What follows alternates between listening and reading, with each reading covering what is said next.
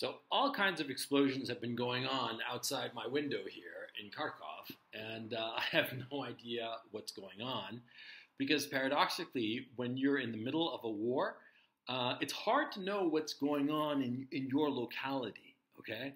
It's easy for people outside to get word from whoever, military participants, spokespeople, whatever. But if you're actually there, you just hear like random explosions, explosion over there, and you have no idea what the hell is going on. So anyway, there have been a bunch of explosions today, and I don't know what they mean, but a lot of smoke in the air here in Kharkov. But I don't want to talk about the war right now. What I want to talk about is the European economy, specifically the German economy.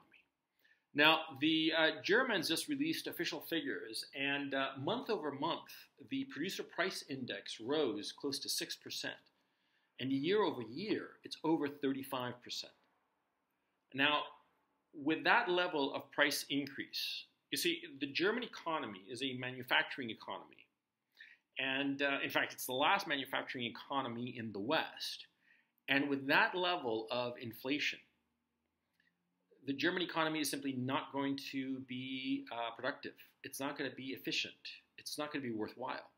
We are seeing in real time the deindustrialization of Germany, something that took the entire post-war period from 1946 all the way through, the 70s. This enormous industrial machine that was Germany. It took a long time to build it. And for a long time, it worked just like a charm. But over the last 10, 15 years or so, things have been going sideways, if not to say south.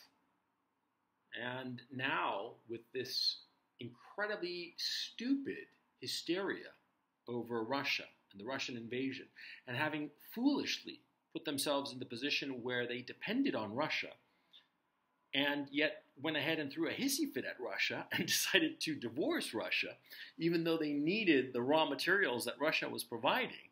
The commodities, industrial commodities, and of course the energy commodities. And now they've cut themselves off from that, literally cutting their nose to spite their face. And now Germany's going to go down the tubes. And why does this matter?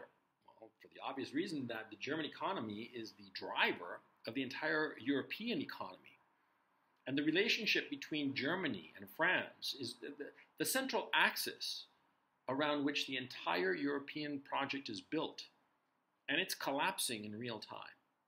Europe is, it's becoming toast. And the weird thing, the terrible thing, is that all the people in the Middle East and in Sub-Saharan Africa who are going to start to go hungry this summer because of the war in Ukraine, because Ukraine, as a major grain exporter, is not sowing the fields. There isn't going to be enough food for the Middle East and Africa, the food that they depend on.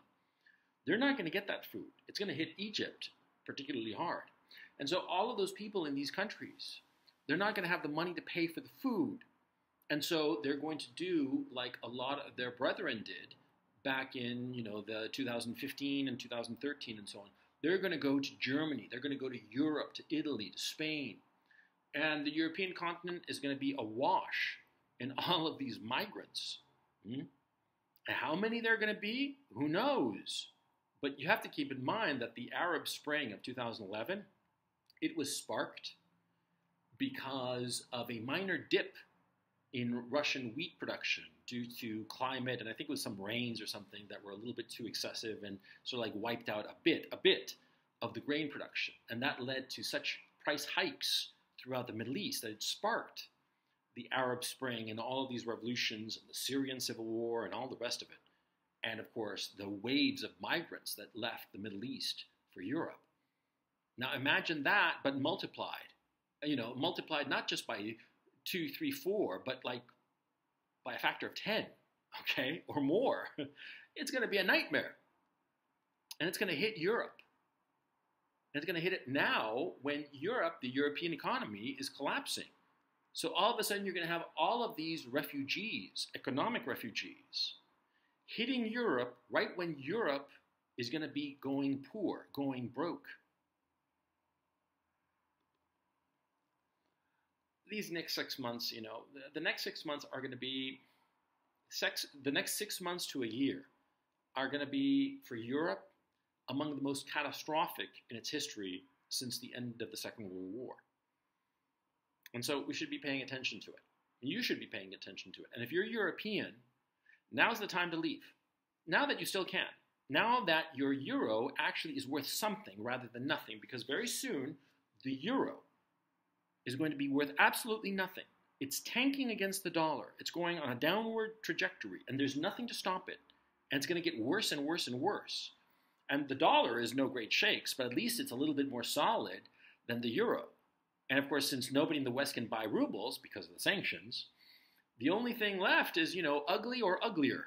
The dollar or the euro. I would go with the dollar at this point, even though a few months ago I was thinking that the dollar would be toast. But right now at this moment, it would be smarter to get out of the euro, get into the dollar, and get the hell out of Europe. Because what's going to hit Europe in terms of lack of food, lack of heating and energy supplies and gasoline, and this enormous wave of migrants from the Middle East and from Africa, it's going to completely annihilate the European continent. And there's a cheerful thought this May 3rd. Take it easy.